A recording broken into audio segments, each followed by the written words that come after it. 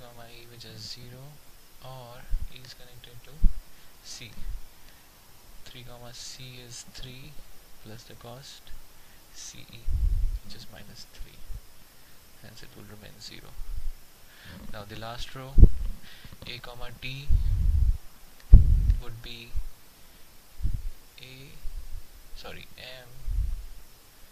M5 comma A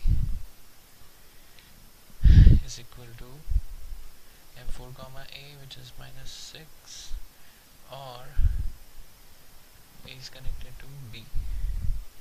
B's value is minus 2 plus the distance AB, minus 4, hence the value will remain minus 6 here. Or now